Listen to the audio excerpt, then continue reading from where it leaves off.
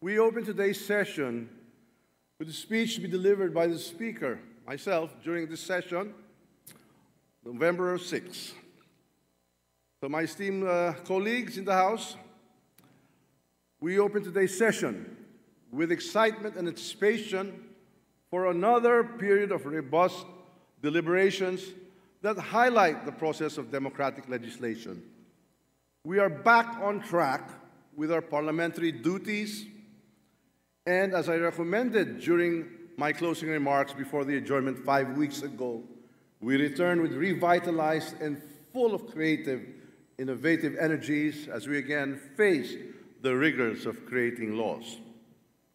I am filled with emotions, primarily of pride and confidence, for the list of achievements we have delivered in the name of progress, stability, and equality. These achievements include the approval of all 20 LEDAC priority measures 3 months ahead of schedule, the passage on third and final reading of the 2024 General Appropriations Bill in a timely and transparent manner, and the approval of 10 of the 17 measures identified by President Ferdinand R. Marcos Jr. in his State of the Nation address in July. All these are truly commendable for the institution where passions and power struggles permeate the complicated process of lawmaking. Our efforts did not go unrecognized, as evidenced by the fact that according to the latest surveys by reputable polling groups, we received the highest performance rating of the third quarter of 2023. That's all about you, the House. I'm also elated to report that the most recent survey by Okta Research indicate we are on the right track in identifying and addressing the problems and issues that confront our kababayans in their daily lives. I share this honor with you, my dear colleagues, for even under the lofty demands placed upon us, we succeeded in fulfilling our legislative responsibilities in a noble, rules-governed, and quality-oriented manner. Kung hindi dahil sa sipag at suporta ninyong lahat, hindi natin may babalik ang tiwala ng mamayan sa Kongreso. Ang mataas na pagkilala ng publiko sa inyong speaker at sa ating kapulungan ay bunga sa ating pagkakaisa at sama-samang pakikilos. Ito rin ay pagkilala na tama ang ating ginagawa sa institusyon nito. Mahirap mang gawin ang ilang desisyon na ating hinaharap, na patunayan natin na nasa tamang panig tayo sa kasaysayan. I would also like to express and reiterate our unwavering commitment to conduct our proceedings openly, that is, with transparency, and as your humble leader and servant, I am fully aware of the magnitude of dedication that each member presents to our nation and the Filipino people.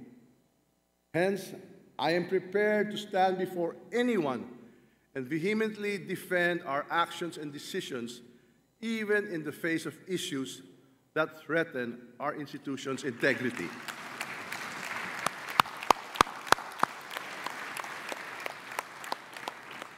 We have consistently upheld the principles associated with democracy, representation, fairness, pluralism, and even dissent.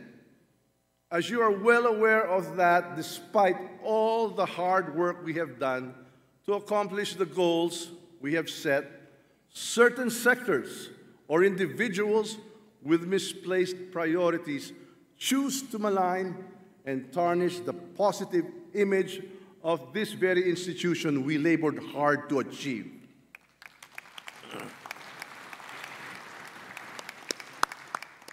My fellow legislators, it is true that we, the members of this 300-plus strong chamber, compose a cluster of high-minded individuals possessing a diversity of passionate views and different political perspectives. However, we remain steadfast as we set our differences aside and become fiercely united whenever the institution we courageously devote our efforts to, or any individual member of this chamber for that matter, is being threatened by opportunistic motives that aim to distract us from fulfilling our mandate.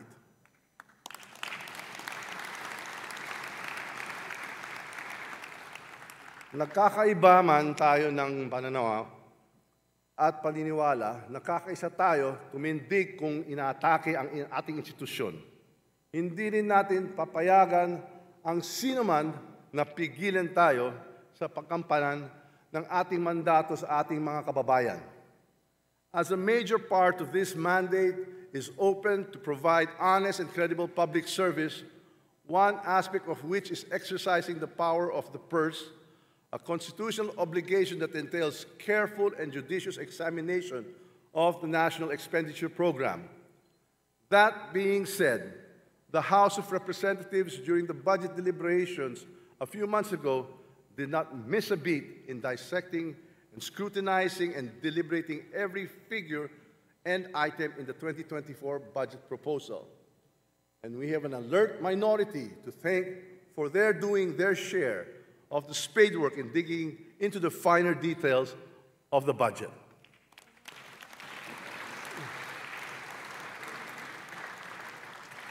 The House was never lenient, nor did it favor anyone. The entire process was dedicated to uplifting the lives of our fellow citizens and staying true to the fundamental principles of the system of checks and balances in the government. Wala pong personalan dito, trabaho lang.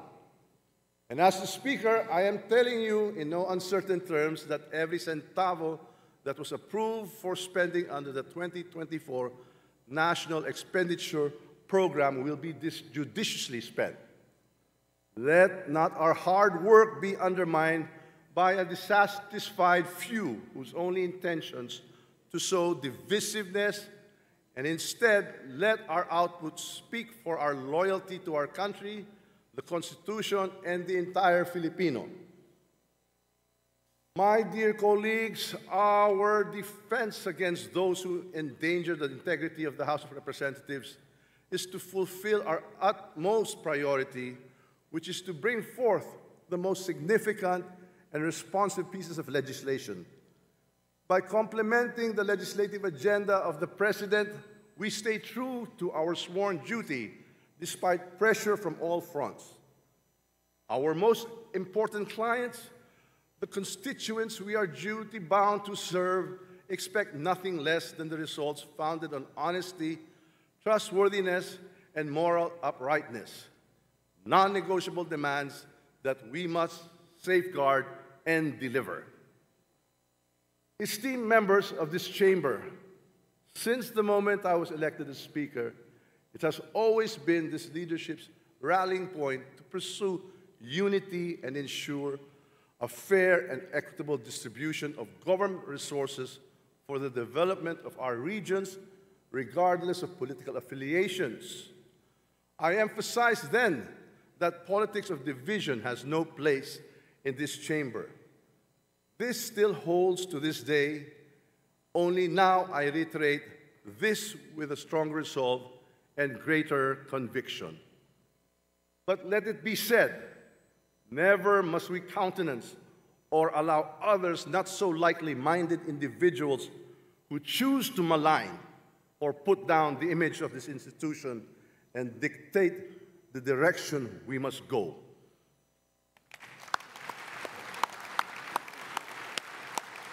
I urge everyone to really rally behind our true moral compass, the will of the Filipino people.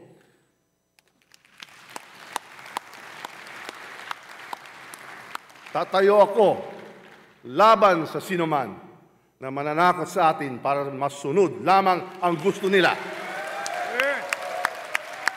Titindig ako, tayong lahat, para sa kapakanan ng bayan. Let us focus on the task at hand. When our goals are aligned, we could be an excellent force, propelling our country into unbridled progress.